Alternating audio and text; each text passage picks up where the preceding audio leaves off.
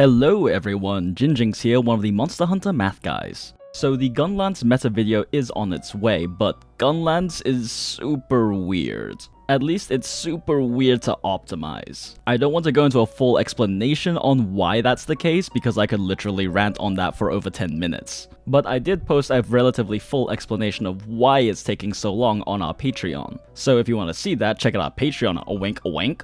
All jokes aside, we do like to thank our patrons for supporting us by providing them with little teasers like that. We actively avoid having filler or fluff heavy videos, so if we have a 10 or 20 minute long video, it's going to be a very information dense 10 or 20 minutes. And the support we get on Patreon allows us to do that without sacrificing our livelihood. But the TLDR is that because Gunlance is a little bit weird to optimize, I am taking some time to try to figure out what to include, what not to include, how to structure it, and all of that. But before we get to that, I want to frame the conversation with some Gunlance math. Before any of the builds can even make sense, you do have to understand how shelling levels and shelling types work. Now, Gunlance math is probably the weirdest and most complicated in the game, which means there's a lot to talk about and a lot to explain on the topic. So to make it easier to digest and understand, we're going to make this into a two-parter. In this first video, we'll be talking about all of the Gunlance shelling math. And then in the next video, we'll talk about the 4 different playstyles and how they compare to each other. So, shelling levels go from level 1 to 4, each one increases the damage of your shells. Shelling is hit zone value independent explosive type damage. This puts it in the same class of damage as things like charge blade impact files or clusters on heavy bowgun. This means it does almost the same damage regardless of what monster you hit with it.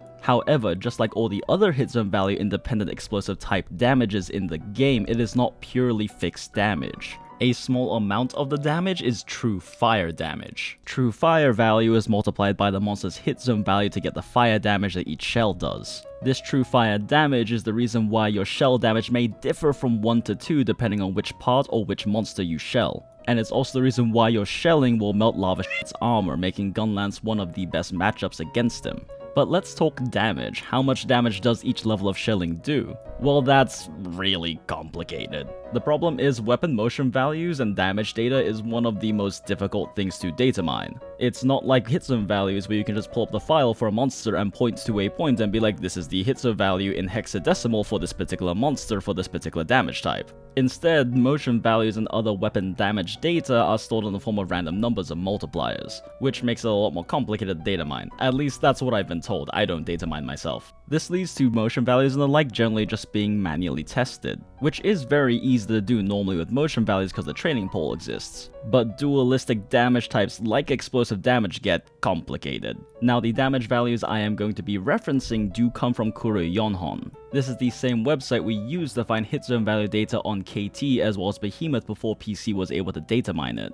From the data in the past that I have used from the website and tested, it's always been accurate. And I have tested most of these values myself in the training area and they seem to be accurate. But as far as I know, these are manually tested, and because rounding f***ery is kind of common in Monster Hunter world, take this with a grain of salt. Now, assuming that the values from Kuru Yonhon are correct, then there isn't an exact pattern to how the shelling scales with level. Each value just seems kind of assigned to each unique combination of shelling type and level. There is a general range in which they increase, but it's really not as simple as saying, oh, level 4 has twice as much damage as level 1. For example, from normal 3 to normal 4, the increase in base damage is 18.75%. From long 3 to 4, this is going to be 16%, and from wide 3 to 4, this is going to be 25%. And if you look at the increase from every single distinct level, there isn't really a clear pattern. And if you compare level to level, for example, wide 4 versus normal 4 and wide 2 versus normal 2, the difference is still fairly noticeable. For the fixed damage, it varies anywhere from 2 to 2.25 for wide versus normal.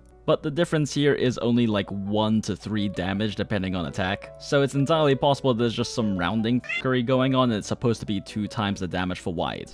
And this is the base damage. This is then multiplied by a different multiplier for each shelling type depending on which attack you use. Either way, we'll discuss more of the details on these numbers for each of the different shelling types when we actually cover the shelling type.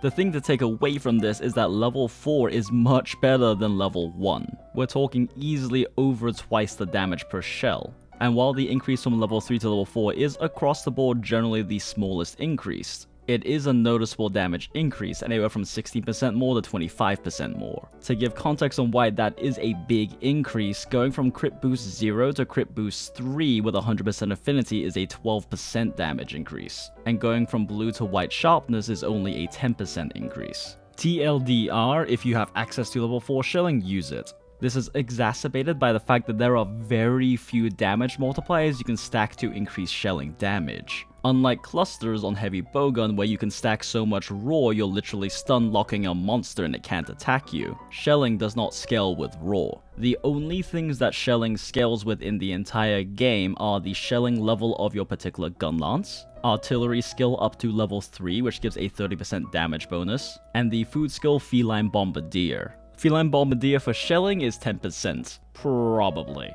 If you've seen the Charge Blade Files math video we've done, then you know that for Charge Blade Impact Files, it's actually a 15% multiplicative bonus for Feline Bombardier. But CB Files math is very different because it accounts for base true raw as well, so it's not very safe to assume they run under the same patterns. So we're not 100% sure if it's a multiplicative or additive 10%, because the difference between those two is only 3%, and shelling damage is so low it's impossible to tell whether a 3% damage change is actually making a difference or if it's just rounding f***ery. Either way, let's just assume it's additive, so it's a 40% damage bonus to have Artillery 3 and Feline Bombardier.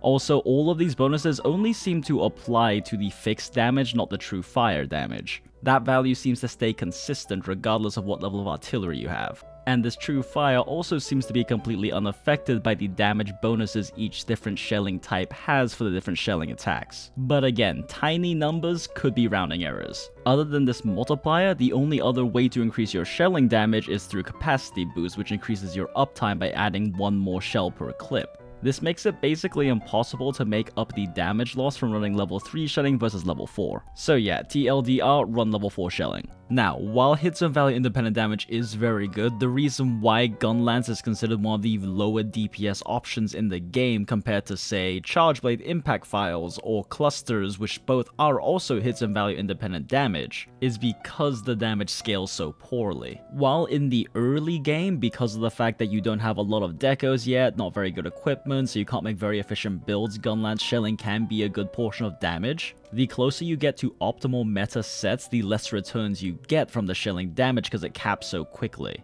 This is actually why the highest DPS options for Gunlance are actually the ones that rely less and less on shelling. Once you've capped the damage on your shells, you can stack a whole bunch of EFR, and the ones that make better use of that generally deal more damage. But more on that when we talk about the Stoils. However, this does put Gunlance in a rather unique place. It is dependent on Stoil, but because the shelling damage caps so quickly, you have a much stronger argument for using defensive skills on the build. And when I say argument for defensive skills, I mean using defensive skills to actually get an overall DPS increase. Wait, JinJinx is recommending defensive skills to increase your DPS? Nani the fuck? So here's the thing, there is a limit to how much skill efficiency you can put in a build based on what good pieces of armor we have currently available. On raw EFR based weapons, this means we can normally fit almost every single EFR increasing skill except maybe a few levels of agitator or peak performance depending on which weapon you use it with. But the thing about EFR stacking skills is that they are all multipliers. As a purely conceptual example, let's say you're trying to get to a raw meta build we have in one of our many videos. Being able to fit 80% of the skills there instead of 100% of the skills will give you a much bigger DPS increase than going from 60% to 80%, because they're multiplicative, so the more you can stack, the more rewards you get out of it. But all Gunlance shelling builds have to use Artillery 3 and Capacity Boost. This already puts them at around 80% the EFR skills that a normal raw weapon can fit. On top of that, because shelling makes up a percentage of your combo damage, you actually have much lower motion value per second than other weapons do anyway.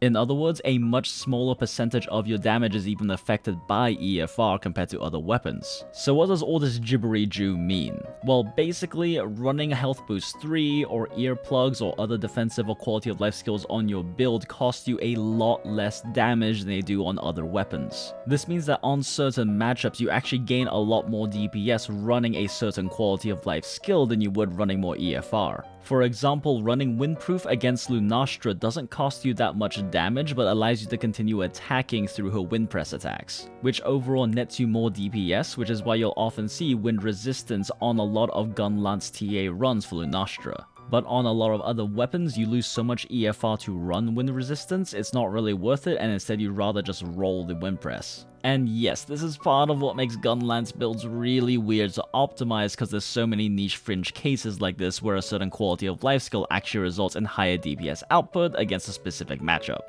Alright, that is everything for this video, guys. Thank you so much as always for watching the video. Next up, we'll have a video discussing all the different play styles as well as how they pair up to each other in terms of DPS output.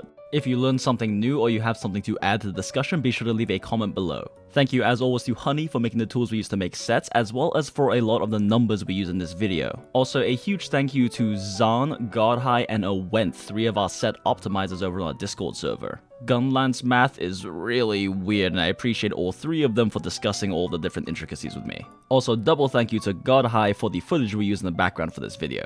Links to all of their various things in the description. Speaking of our Discord server, the Mathalos Nest, be sure to check it out if you'd like to chat with me or any of the set optimizers, or just come chat in general about things. Be sure to check out our Twitter, we post updates, the videos, as well as various things that interest us. And be sure to check out Tuna on Twitch. He plays Monster Hunter World and a variety of other games. Also, if you'd like to help support us, be sure to check out our Patreon. And an especially big thank you to MC Persona, Foray, Exponage, Yoshi Cho, David Sternberg, XCLK07, Haika, Milky Powder, David Zhu Sinclair, John Cohen, Warren Kios, Wud Manticore, Lithaboli, Robin, Bram Orsel, Anti-Spartan, Chris Porth, Lightweight, Skylar Yang, Checkleman, Lupin, Mongus, Triple Agents, Alam Odom, Zimv, Billy Barthol, Jamie, and every single one of you who supports us on Patreon. Seriously, thank you guys so much, you help keep this channel alive. The nature of a lot of our videos is they take a lot of research, much like this one,